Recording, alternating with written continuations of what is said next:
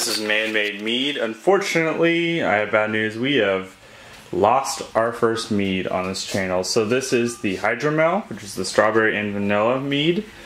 And it was having some trouble. The primary was fine. The secondary was where we hit our issues. So if you look in here, try and focus on it.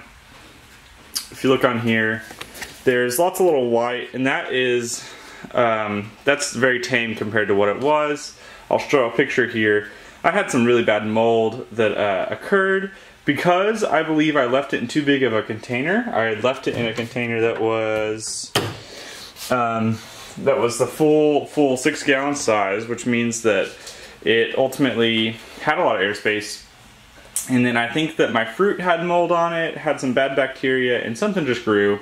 And a huge problem with this was the fact that ultimately there wasn't a lot of alcohol content in order to fight the bad yeast, because it's a hydromel, so it was only a 3%, or excuse me, a 7% mead.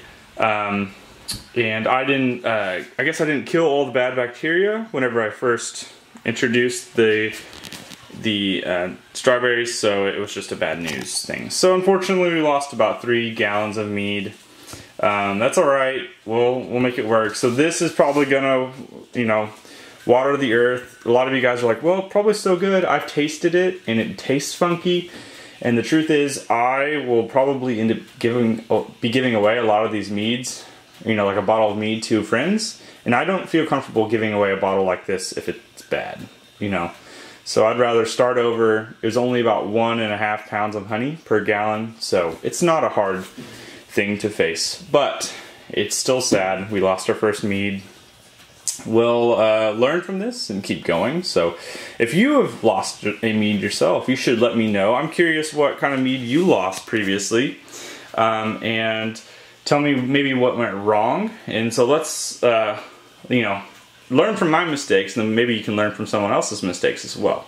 But I wanted to do a quick video. Unfortunately, this guy is not good anymore. He's kind of done. So I'll be feeding him to the earth pretty soon. But it's alright. Thank you guys for watching. I will make another hydromel soon. I'm excited to get another one going. And I hope you guys are too. So thanks for watching. See you guys next time.